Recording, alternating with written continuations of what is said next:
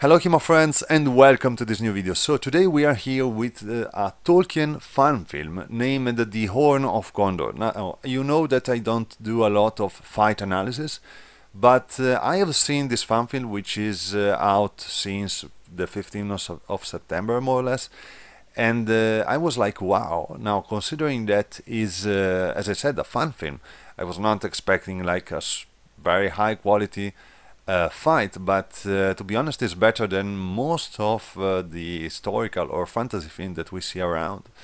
And now, considering that in the Lord of the Rings we see pretty interesting, let's say, fights, this is at the level of the Lord of the Rings, or I would say even better sometimes. Anyway, let's watch the fight, and then first of all, sorry.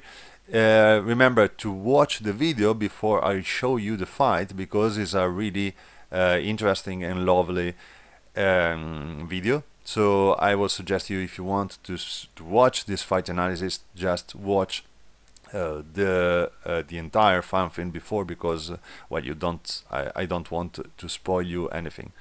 That said, let's watch the fight.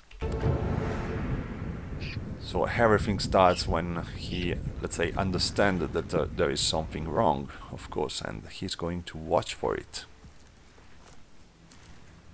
By the way, I love the environment in which this film was shot.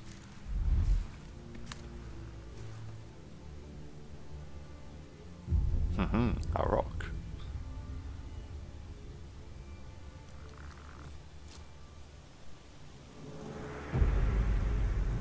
So he's basically a man of the East, I would say, most probably.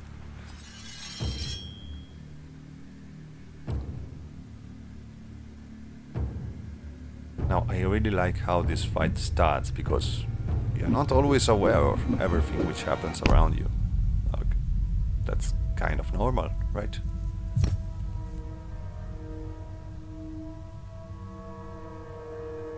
Now, probably using a better timing for this trap would be a better idea for this guy, but you know, it's a film anyway. Now watch this. Yeah, that's good. Now the bind is not perfect, but anyway, he's parrying also, so this is a really good thing to see, especially in a fan film, because we see the level of this kind of fights increase through time. So I am really happy to watch this kind of things in a fan film video, especially. Now, of course, there is some pirouettes, especially from the orcs, because you know. I love this fight.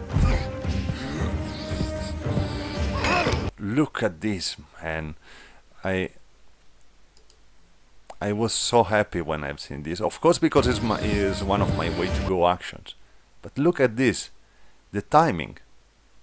It's really good. Now, of course, the thrust is not perfect, because they are doing like stage fighting. They don't have to die in the process. But the timing of the action is really good. I am like astonished by the quality of some actions in this video.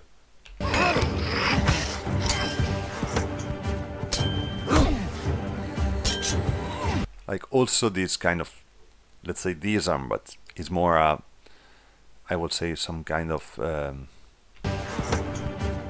manipulation of the opponent's wrist, is basically an adaptation of a disarm that we find in the German tradition, German Lichtenauer tradition, and is really well made. Now, I would say is a disarm. Look at this action. Now, basically, the armor stops the blow. Now, this is another look. So, the armor stops the blow, which, right? The armor is there for this kind of motivation. That this is another important aspect of this of this fan film. He treat the armor as it is intended to be, so a protection. Then he uses the time that the armor brought him to grab the opponent's blade, which makes sense. It's extremely important. Also, sometimes I suggest my students to grab the sword anyway if they get hit on that side of the body, because let's say our chest is one of the best. Let's say not in that specific point in which he has been hit, but the chest is one of the let's say strongest part of our body. Speaking about the bone part, of course. So sometimes you can just receive this kind of hit, and sometimes it's if the sword gets to a, let's say, large part of your chest, it's even hard to cut into it. In fact, we don't see a lot of advices to cut on the torso in the historical manuals. We see thrusting, generally speaking, on torso, and cuts most of the times on the head or on the arms. So anyway, this is a good idea, good action. I love it. Let's go. I also love this kind of pommel strike on the arm. We see a lot of hand swording, and of course I have spoiled you the Mordo, because I was like, oh, Mordo! Again.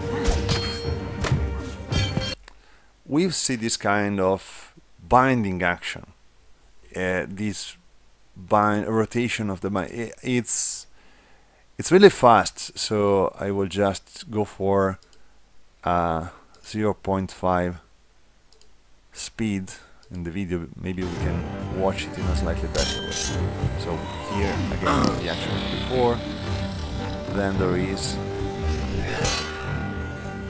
our beloved cut on the torso, smashing the arm, the throw, which is funny,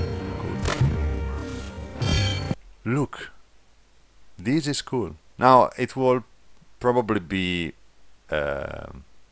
ended, so the fight right now.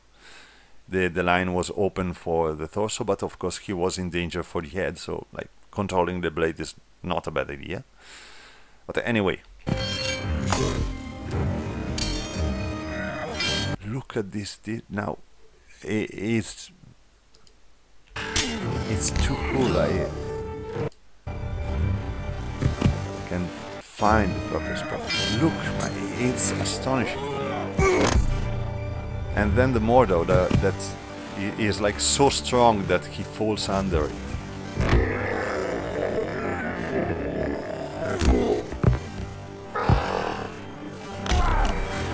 Let's watch again. Look. This is basically the disarm that we have seen before, but I will say that is made in a slightly better way. He uses the fact that his arm is has this protection, but anyway, when you stop the opponent blade, it's a lesser threat. I would say 99% lesser threat compared to the moving sword. So you would go for it anyway, but with the armor is even better to go for this kind of disarm. So, and you see he uses the leverage on his chest to do the disarm, basically, and the sword flies away. He uses the momentum to charge the Mordo. So this is a very smart thing. The fight director was probably really good. Bam! Of course, this thrust is the I need to buy time for something else to happen, because you don't have to charge the thrust in this way, but this is a thing that we see in every kind of thing where a sword fight is involved, because you need to buy time to make something else happen. And you have seen like this kind of action by the orc.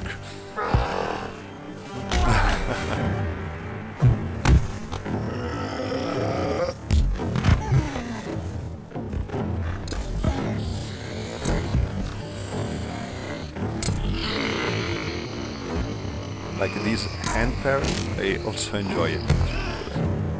Sometimes the guy on the slow start just keeps rolling. You can just grab the spear.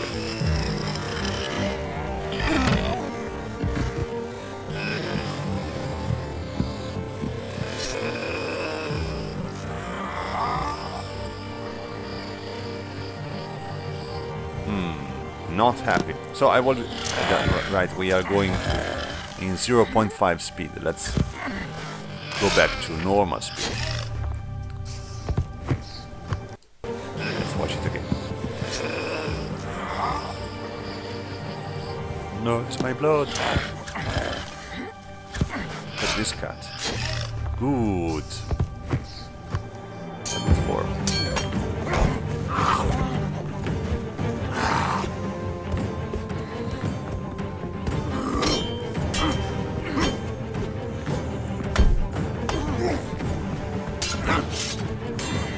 They particularly enjoy this kind of tism. Now, it happened 3 times till now, but I don't bother. Like, if it works, it works.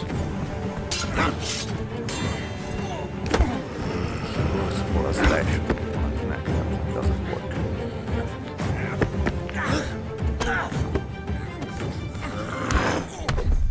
Headbutt, yeah.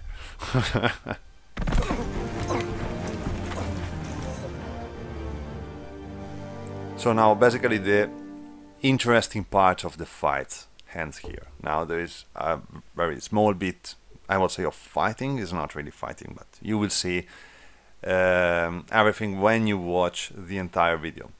So this was the fight of the Horn of Gondor fan film. I was kind of astonished by the quality of it. There are pretty interesting historical plays into it. Also the form of the fighters is pretty good.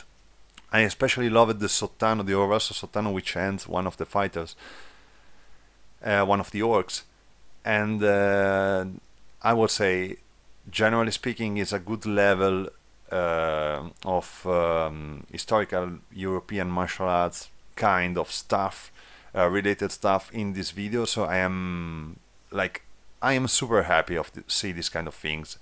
And to be honest, it doesn't happen so much now. In the last 2 years, we see more film and now fan film that showcase pretty good historical swordsmanship, and I hope that this thing will increase in the future. So I hope you enjoyed this short fight analysis. I am not the best of doing this kind of thing, so it's not my main goal, my main interest, but I was so happy to see this kind of let's say fighting level in a video which is not only or especially about swordsmanship. Now you expect something like this, or well, even better from the Adorea guys, but this fan film is just made for being a Tolkien fan film, so fantasy stuff mainly. Anyway, so I'm happy to see this kind of things. Very good. I just say to everyone that made this video that is pretty cool. The story is really interesting. I loved it. The fight is really good, and well, thank you for making this video, and thank you guys for watching this video as always. And if you remember, oh my god, remember that if you want to support me and my channel, you can just check the link of my Patreon page in the video description. And well, as always, see you next time.